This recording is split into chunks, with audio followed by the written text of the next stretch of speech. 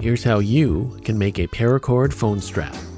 This will work on most phones and it depends on the kind of case you have. I'm using a Google Pixel 6 and I have the D brand triple black grip case. The strap is going to go through one of the speaker holes on the bottom and then through the camera visor slot of the case. First off, I'm going to remove my phone from the case. And for my cord, as mentioned, I'm using some gold 95 paracord, but you can use some gutted 550 paracord instead. I'm going to take the midpoint of my cord and I'm going to place it partially through the camera slot opening and hold it there. Then with the other two running ends, I'm going to run them through one of the speaker holes on the bottom of the case and pull the cords through. Now going back up top, I'm going to have about 1/4 of an inch or about 1 centimeter of the midpoint loop sticking out from the camera slot.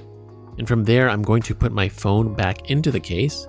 This is going to hold the cord in place and make things a lot easier. You can also adjust the amount of cord sticking out of the case in case it shifted while you were putting the phone back in.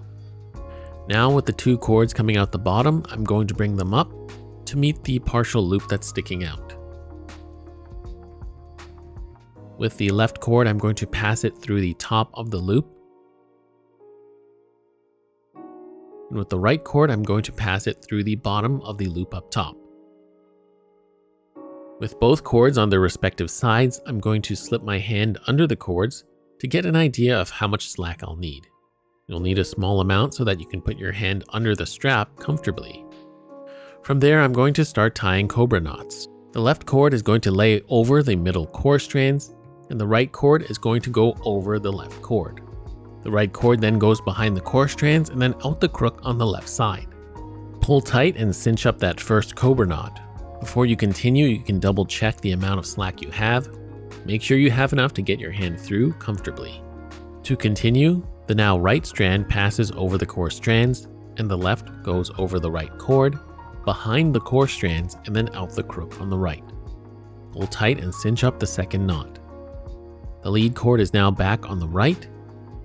And repeat from step 1. Ensure that the lead cord always stays on the front. If you start getting twists in your cobra knots, you're doing it wrong.